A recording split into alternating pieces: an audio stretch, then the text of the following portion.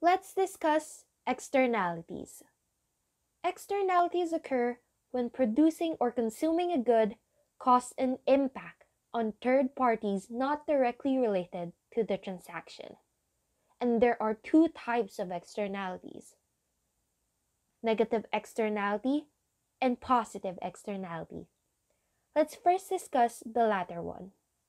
From the word positive itself, positive externality occurs when producing or consuming a good causes a benefit to a third party not directly involved.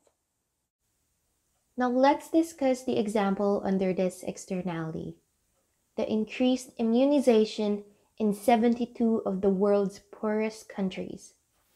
Immunization rates have been largely increasing in the past decade, fueled by the decade of vaccines of the Bill and Melinda Gates Foundation.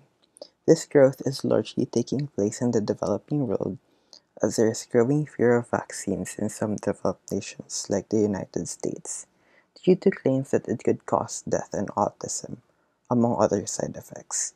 Because of this, health professionals and economists alike took interest in the economic benefits that immunizations bring. Hence, the study of the use of malaria, measles, meningitis, pertussis, pneumonia, and rotavirus vaccines in 72 low-income countries. A vaccinated individual would not only mean that this person is less likely to be infected, but also he would contribute to a concept called herd immunity. As seen on the diagram, this would be achieved when there's a sufficiently high number of vaccinated people that unvaccinated people would be shielded by these vaccinated people from those who are already infected, further lessening the likelihood of infection within the community. By increasing the immunization rate, the said study showed that there could be a total of 6,374 avoided deaths and 426,479,000 avoided cases in the six diseases. Estimated decrease in deaths and cases in the 72 countries would ultimately mean that there would be costs that would be averted. This could be the costs incurred by hospitalization, medicines, productivity loss due to falling ill, and productivity loss due to disability. As shown in the table, a total of 151 billion 15 million US dollars could be saved from treatment costs, disability losses, and productivity losses. The total costs that are avoided have taken into account the productivity lost not only by the person who fell ill, but also the one who is taking care of the patient, amounting to a total of 1.2 billion US dollars. This shows that the benefits are not exclusive to the immunized person, and if continued, the economic benefits would be far reaching. Let's now move on to the negative externalities. Negative externality is when producing or consuming a good causes an external cost to a third party. It causes spillover effects to any individual, resources, or even society as a whole. Negative externality arises when the social cost is greater than what is being paid for by a consumer or a producer. One of our examples for negative externality is the negative impacts of hydropower dams in the lower Mekong Basin to the fisheries and agricultural sector in Cambodia and Vietnam. The lower Mekong River Basin is part of the Mekong River that covers the boundary of Laos, Thailand, Cambodia, and Vietnam. This river is the largest in Southeast Asia and is significant as it provides livelihood and opportunities to millions of people. This river is being used not only for agriculture and fisheries, but is also essential for irrigation, transportation, and power generation. Because of its diverse functionality, hydropower developments have been set forth over the course of years. Among the existing 64 dams in Mekong River, 46 have been built in the lower Mekong Basin, which could generate up to 8,650 megawatts of energy. In addition to that, 11 installations of hydropower dam among the 123 proposals is being expected to be built. However, the intention of many hydropower companies in utilizing the river basin to generate renewable energy brings threats and negative impacts to the river's rich biodiversity, costing the livelihood of at least 60 million people relying on the river's resources, particularly in Cambodia and Vietnam. Let's take a look into the most affected sectors by these hydropower plants.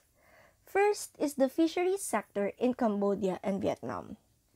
Fisheries are the primary source of income and food for the people residing around the river.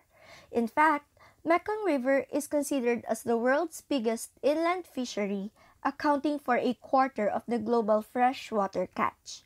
However, these constructions of dams threaten the sustainability of the fishery sector as dams act as physical barriers to fish migrations.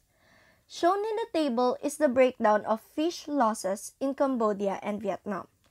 In Cambodia, a total of 267,429 tons of fish are being lost due to the dams built in Lower Mekong Basin, while in Vietnam, a total of 366,570 tons of fish were lost.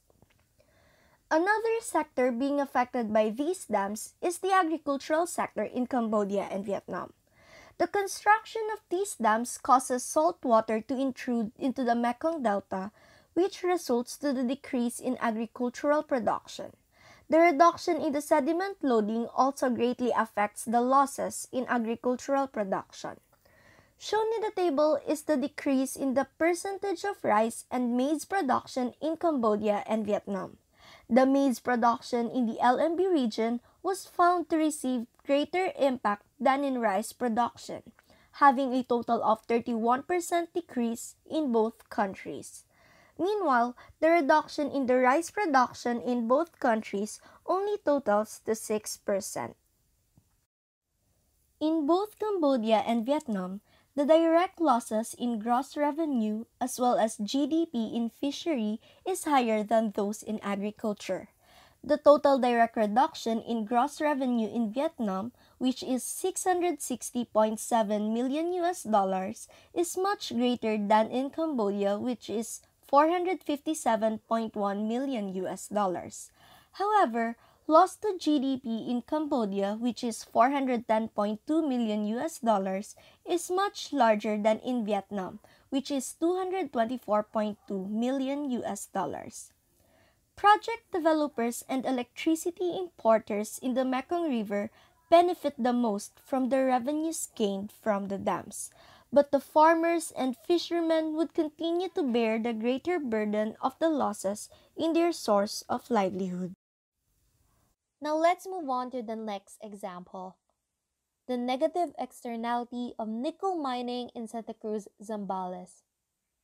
According to the Department of Environment and Natural Resources, besides gold and copper, nickel is also one of the primary mineral commodities. And this municipality, Santa Cruz, known for its best Carabao mango in the world, has been a haven for nickel extraction. And this is all because of the presence of abundant agricultural land in this municipality.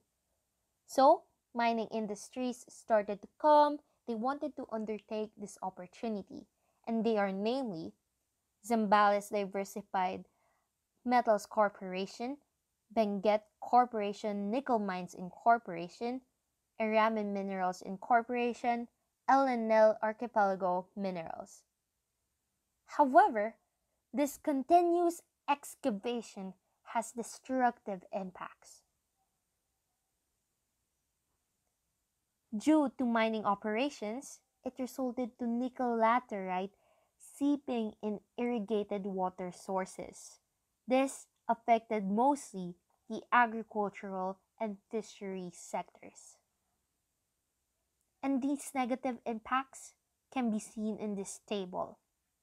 Each sector affected amounts to millions of loss in Philippine peso. The rice production amounted to 200 million pesos. Fish production in three major rivers amounted to 20 million pesos. Fish production in at least 100 hectares of fish pond amounted to 30 million pesos. And lastly, and the most effective of all, the fruits and sugar production amounted to 500 million pesos.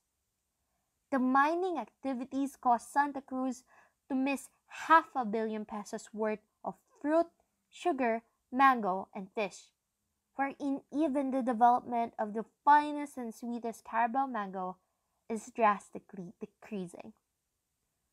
This is the negative externality of nickel mining in Santa Cruz, Zambales.